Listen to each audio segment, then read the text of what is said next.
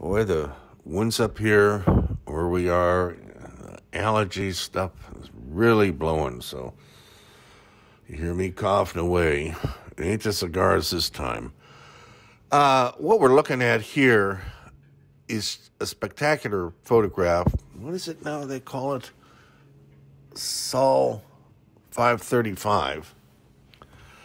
And I mean, it's just literally just wreckage of some sort of a structure. I mean, it's just so obvious. The right angles, the images, the connections. It just, just like you demolished a building and this was the remaining rubble that was left over.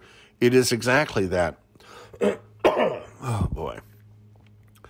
Anyway, I've got the main photograph of it in the natural color that you get from NASA.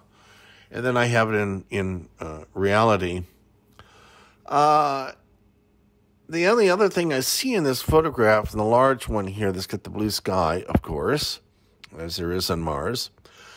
There are little dots. I don't know whether it's dust on the lens, except they don't show up in the other photograph,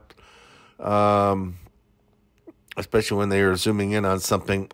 I don't know. It probably is. They have little blowers on there. I've heard about that. But anyway, these objects that are on here, I've got several pictures, so we're just going to be going through them, and let's see where we are here. Yeah.